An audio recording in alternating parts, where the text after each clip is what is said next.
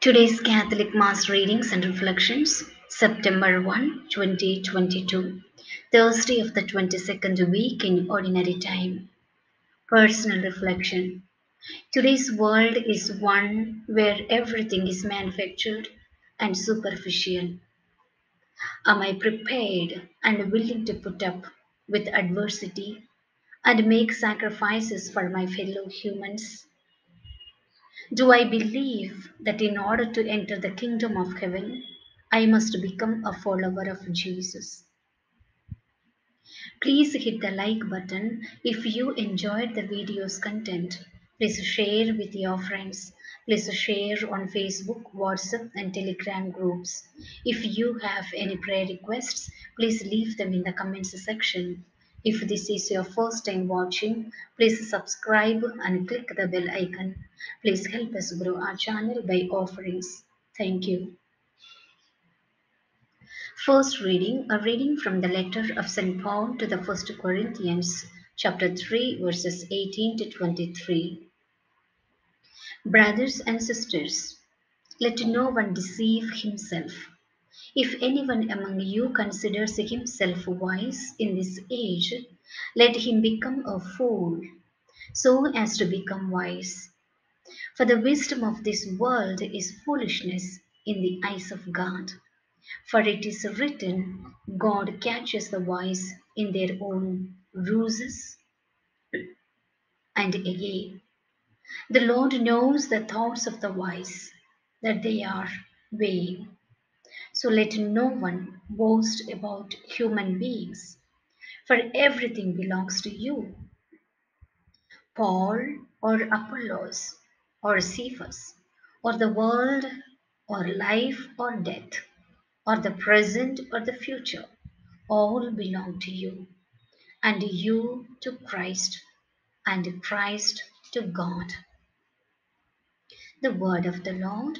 Thanks be to God. Responsorial Psalm. Your response: to the Lord belongs the earth and all that fills it. The Lord's are the earth and its fullness, the world and those who dwell in it. For he founded it upon the seas and established it upon the rivers. Your response: to the Lord belongs the earth and all that fills it. Who can ascend the mountain of the Lord? Or who may stand in his holy place? He whose hands are sinless, whose heart is clean, who desires not what is vain. Your response: to the Lord belongs the earth and all that fills it. He shall receive a blessing from the Lord, a reward from God his Saviour. Such is the race that seeks for him, that seeks the face of the God of Jacob. Your response: to the Lord belongs the earth and all that fills it. The acclamation, Alleluia, Alleluia. Come after me, says the Lord, and I will make you fishers of men. Alleluia, Alleluia. Gospel. A reading from the Holy Gospel according to Luke chapter 5 verses 1 to 11.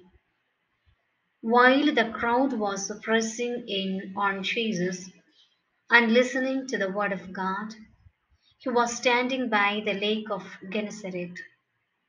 He saw two boats there alongside the lake. The fishermen had disembarked and were washing their nets. Getting into one of the boats, the one belonging to Simon, he asked him to put out a short distance from the shore. Then he sat down and taught the crowds from the boat. After he had finished speaking, he said to Simon, "Put out into deep water and lower your nets for a catch." Simon said in reply, "Master, we have worked hard all night and have caught nothing, but at your command I will lower the nets." When they had done this, they caught a great number of fish, and their nets were tearing. They signaled to their partners in the other boat to come to help them. They came and filled both boats so that the boats were in danger of sinking. When Simon Peter saw this, he fell at the knees of Jesus and said, "Depart from me, Lord, for I am a sinful man." For astonishment at the catch of fish they had made seized him and all those with him, and likewise James and John, the sons of Zebedee, who were partners of Simon. Jesus said to Simon, "Do not be afraid. From now on you will be catching men." When they brought their boats to the shore, they left everything and followed him. The Gospel of the Lord. Praise to you, Lord Jesus Christ. Today's reflection on the readings. The first reading for today teaches us that while the things we have now are ours and serve as a support for us on the road to heaven, the things yet to come will bring us enduring joy at the conclusion of our journey. All good belongs to us and is assuredly ours if we are members of Christ and are faithful to Him. The wise men's self-flattery and egoistical thoughts are weakness, pride, and vanity. These are transient, and we lie to ourselves by using them. All of these look ridiculous in the presence of God. The reading for today exhorts us to practice humility and follow the genuine teachings of Christ.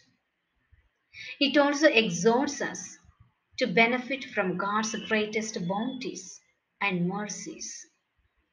Everything belongs to us and provides possibilities for us to get ready for life in paradise.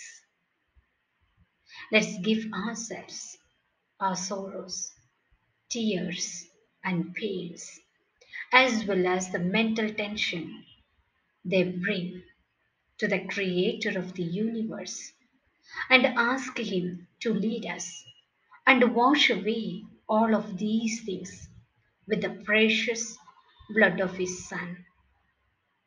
Because God made peace with Himself via Christ, He has lavished the riches of His grace on each and every one of us. We are the property of Christ, and Christ is the property of God. In today's Gospel reading, it is discussed how to follow Jesus and His teachings. Jesus spread His message of redemption through every scenario and situation. It serves as a reminder that, like Peter, we must acknowledge our sinfulness and need for forgiveness if we are to follow Christ.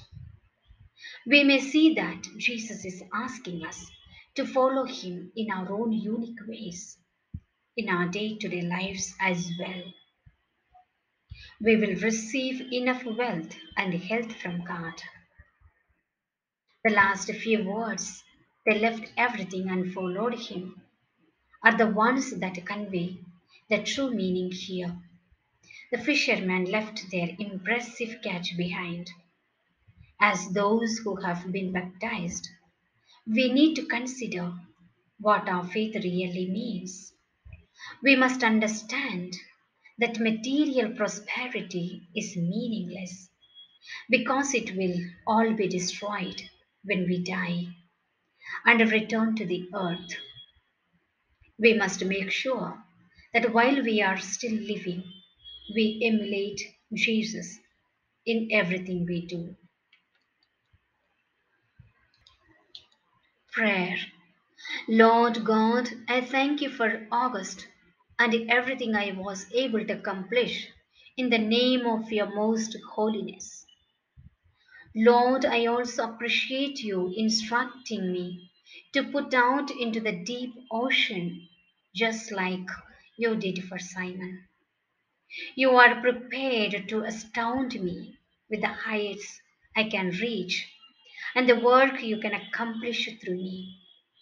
Lord, keep me from settling for a normal life and from feeling satisfied. Allow me to see your presence in my everyday interactions. Lord, I offer my abilities and talents to you as September begins, and I urge you to show me how I could use them wisely. Give me the bravery to move forward in a fresh way while knowing that you are always at my side. May Almighty God bless us, the Father, the Son, and the Holy Spirit. Amen.